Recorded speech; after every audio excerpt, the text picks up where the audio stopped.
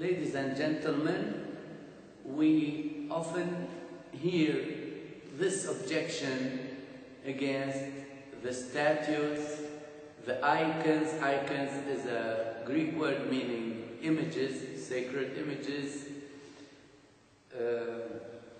This is the objection from Exodus 20, verses 2 and following, actually verse 4. You shall not make yourself a carved image. So immediately, many denominations ban any, contrary to what you see here in this wonderful church. Here also, some images, painting, some sculptures.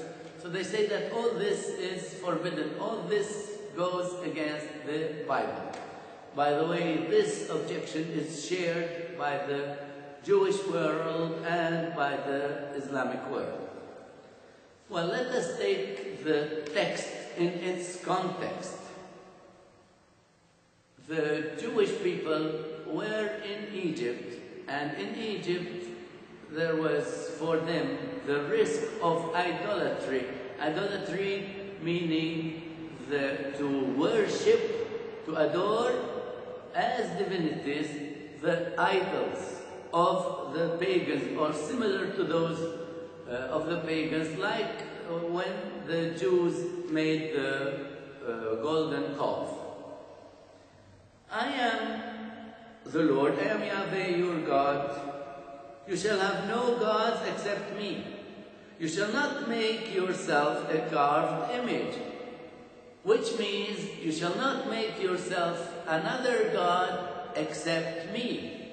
In Hebrew, you have it negdi. Negdi means before me, in front of me, against me.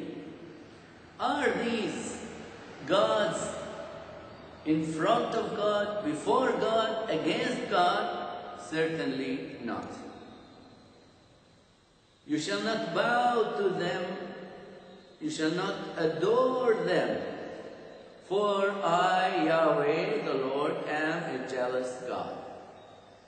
So, God, the only God, Yahweh, the Lord, does not want that the Israelites, who are in the middle of pagan nations, that they do like the nations, that they adore, that they make and worship idols. I-D-O-L-S.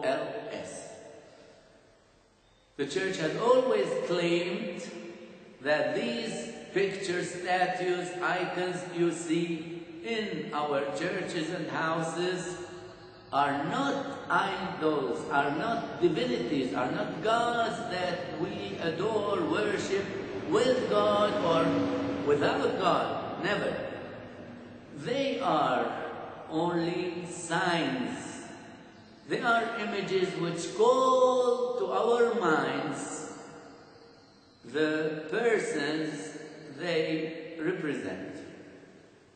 By the way, in Colossians 1:16, we read that Jesus, in his human nature, is ikon to theouto aoratu.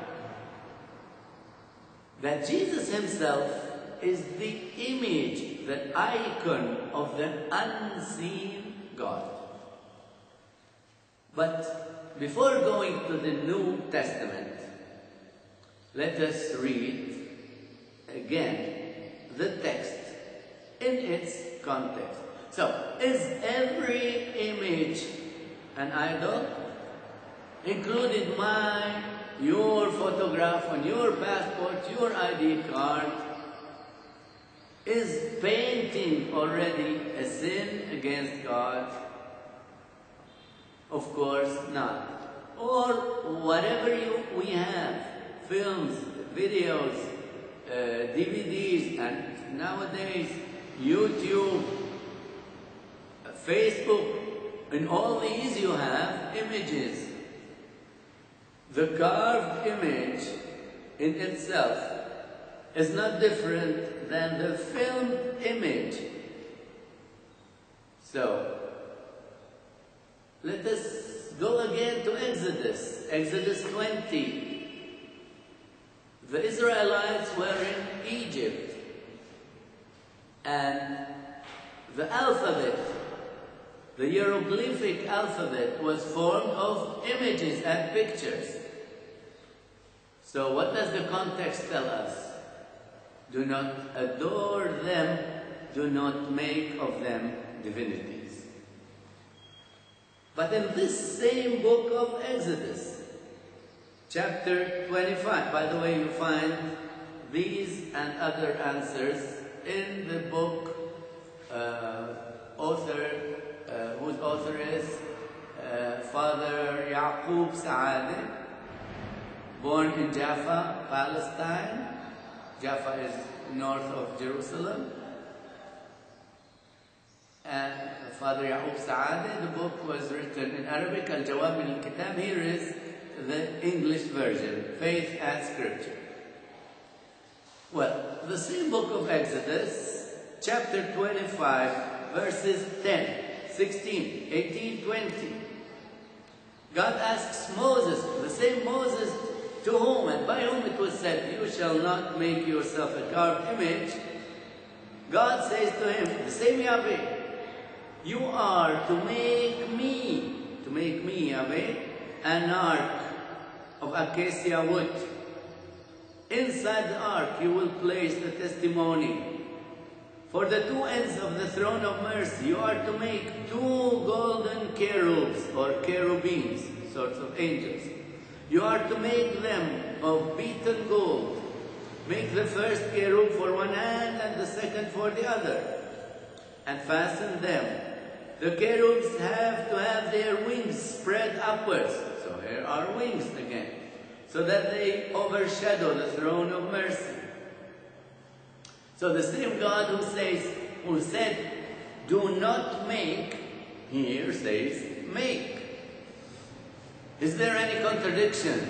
Certainly not, because these cherubs are not meant to be gods, are not meant to be worshipped, but to help people to worship God.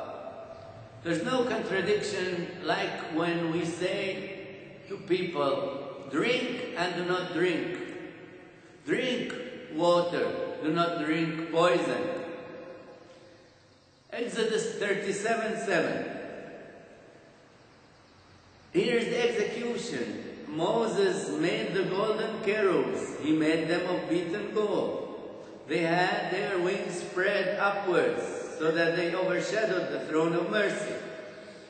Now Solomon received similar orders to make statues and images in the temple. The first book of Kings, which is the third book of Kings in the Greek. Chapter 6, verse 23. In the Debir, he made 2 cherubs of olive wood. Cherubs, angels of olive wood. Verse 28, and he plated the cherubs with gold. Verse 29, all around the temple walls, Solomon carved figures of cherubs, palm trees, and rosettes, both inside and outside. Verse 23, Solomon carved cherubs, palm trees, and rosettes. First book of Kings, which is the third according to the Greek. Chapter 8, verses 6 to 7. The priests brought the Ark of the Covenant in the Holy of Holies under the cherubs' wings. They spread their wings and sheltered the Ark. This in the same book of Kings, the first, chapter 10, verses 19 to 20. The throne had 6 steps and bulls' heads, which means images and statues at the back of it, and arms, of course not human arms. At either side of the seat, 2 lions stood beside the arms, and 12 lions stood. Well, they didn't bring the lions from the forest or from the zoo. Now let us take the text of Numbers, chapter 21, verses 7 to 8. The people Again, God says, make. The people came and said to Moses, we have sinned by speaking against Yahweh and against you. Intercede for us with Yahweh to save us from these serpents. Moses interceded for the people and Yahweh answered. It's the same Yahweh who said, do not make idols. He says now to the same Moses, make a fiery serpent. Serpent, a snake. And put it on a standard. If anyone is bitten and looks at it, he shall live.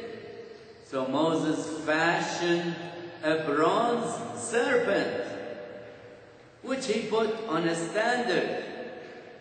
And if anyone was bitten by a serpent, he looked at the bronze serpent and lived. And the Lord Jesus says in John 3:14, the Son of Man must be lifted up as Moses lifted up the serpent in the desert. So why in the first place or in the last place, all these icons, statues, images? God does not need them. We need them as human beings. We have the most important sense in us is sight. The very word of idea. When we say idea, meaning thought, where does the word idea come from? In Greek, idea comes from idein, which is a form of the verb to see. Idea in Greek means sight. What we see then becomes an insight. And the philosophers teach us that nothing enters our intelligence without passing by our senses, of the most important of which is sight. And this is why nowadays, since at least 60 years or so, the the visual methods in teaching are very efficient, because then you see a picture and you remember, and the picture gives you an idea. Well, ladies and gentlemen, I do hope, of course, this shot was very brief, very short, but I do hope that it makes things clearer. And when we quote the Bible, we are supposed to see the whole image. It's like when you drive. If you just fix one point, then you might miss the rest and make a car accident. We have to look at the big picture. All what the Bible says, crowning all this with Colossians 1:16, Jesus himself is the icon, is the picture of the living God. What do we notice, by the way?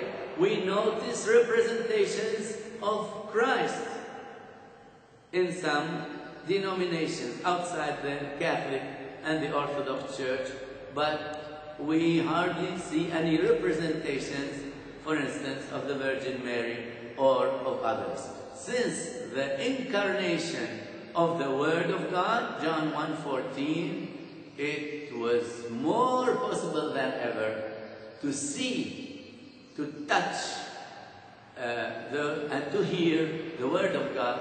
That's what the Word of life, that's what exactly the first letter of John starts with. What we have seen, what our eyes have seen, what our ears have heard, what our hands have touched from the Word of life, which means Jesus, who is the life of the world. Well, this we announce to you. Thanks, that's a lot.